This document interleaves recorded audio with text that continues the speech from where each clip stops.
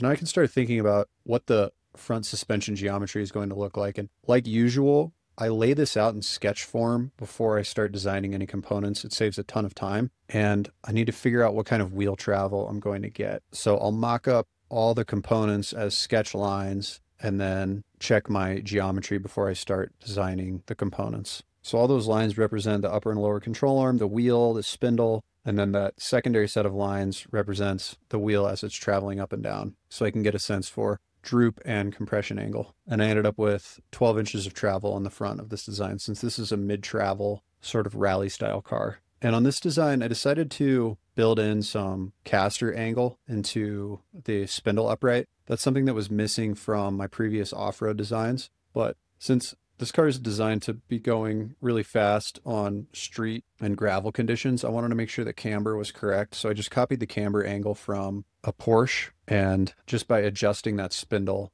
I was able to get 5 degrees of camber.